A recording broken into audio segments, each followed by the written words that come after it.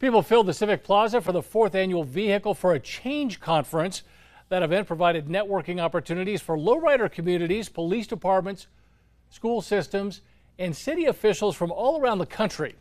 And that's not all. It also provides technical support for starting up lowrider bike clubs and lowrider police vehicle programs.